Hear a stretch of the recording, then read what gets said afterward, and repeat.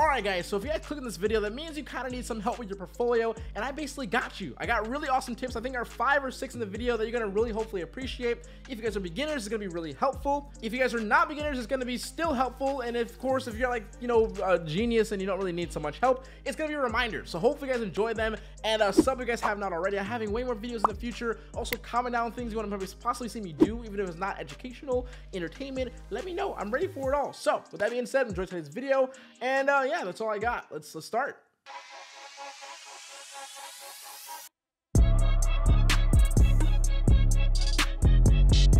Alright guys, so for the first tip for building a portfolio, it's basically having really engaging first impressions. For instance, let's say we jump on a Behance page and look at the thumbnails. Then we notice the actual thumbnails have these dark backgrounds with descriptive words that say Twitter header this, blank revamp project this, blah blah blah.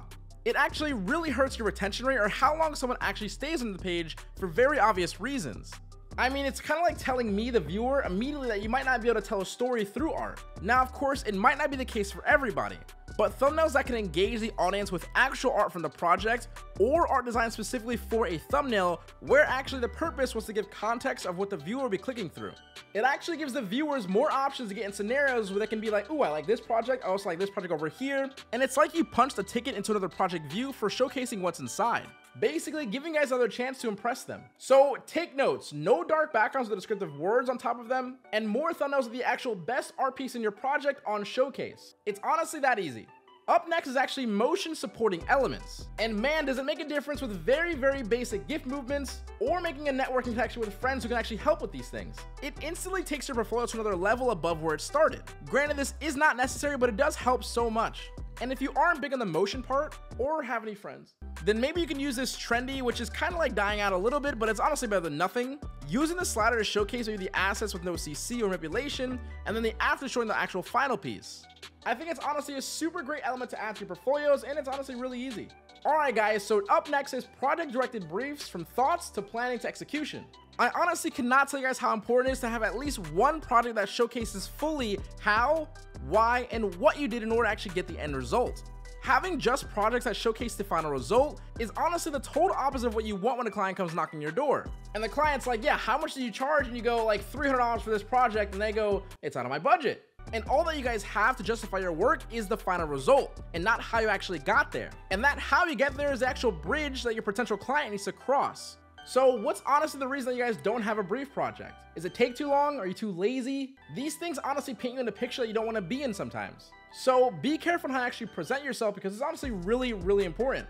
So this next one is actually to update your portfolio at least once a month. That also includes projects and pieces that are not up to the standard that you guys do now. There's honestly nothing worse than throwing your portfolio in a client's face or a potential employer, knowing that your only proof is something that you designed 5 years ago that you don't like anymore.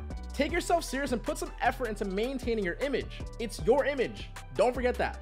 And for the last tip in today's video, it's mock-ups. Mock-ups, mock-ups, mock-ups, mock-ups. Honestly, it's a challenge in itself if you guys check out popular portfolio sites and like featured projects and to not find mock-ups in use. There is no reason. Your vision cannot be expected to be seen just because you have a logo and a white background.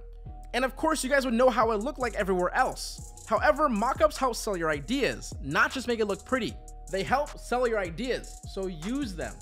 That's all I got. So with that being said, that is the end of the video here today. So hopefully you guys actually take these tips, use them, and honestly just the main thing I want to say in today's video is if you guys are designers, especially if you're young ones and whatnot, the main purpose of being a designer, or one of the main things you got to do to be a designer, is have discipline on your image. You cannot justify your own prices if you're not maintaining your portfolio. You of course cannot get more interaction if you're not maintaining your projects, and you cannot expect someone to understand your vision without mock-ups. So just be vigilant and aware of all these things, and just kind of put them into like your daily routine, and hopefully that will help you guys build a really strong portfolio, get the job you want, get the client that you want, and just look your best and feel your best. And that's all I got. So with that being said, Seso HQ out. You're never gonna keep smiling, stay positive, and stay freaking productive, guys. Later. Much love, peace. Of course, if you haven't subscribed already, subscribe, all that good stuff, and check out some more of my videos. I'm sure you're gonna like them. I'll see you guys later. Peace.